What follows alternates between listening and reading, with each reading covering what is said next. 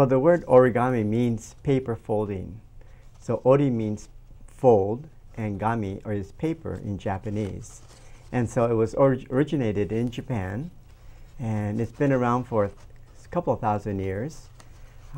The kind of origami that we do today, the modern origami, began as early as 1200 AD, and then it evolved around 1600 AD.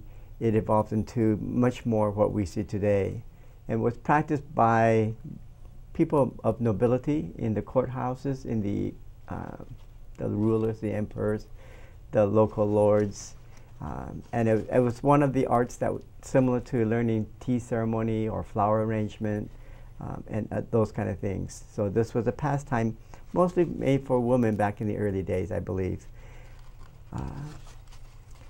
See, I began doing origami when I was, actually as long as I can remember. I was very young, living in Japan, and I began doing a little bit of origami there, and I more remember doing origami when I came to America when I was 8 years old.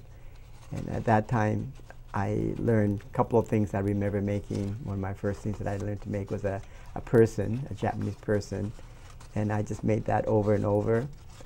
And because I enjoyed origami, I began to learn other things to make. One of the more famous, popular things that people make is a crane, the peace crane they call it now. Oh, my word. You know, if I could make 1,000 cranes, I wouldn't have to bum a ride for the Peace Space Shuttle. That's beautiful work. Thank you, Frankie. Each one of these things that you see, they're little tiny cranes that I folded. And as I mentioned earlier, the crane has a significance of good fortune, good luck. And the story goes in ancient Japan that if you make 1,000 cranes, that your wish will come true.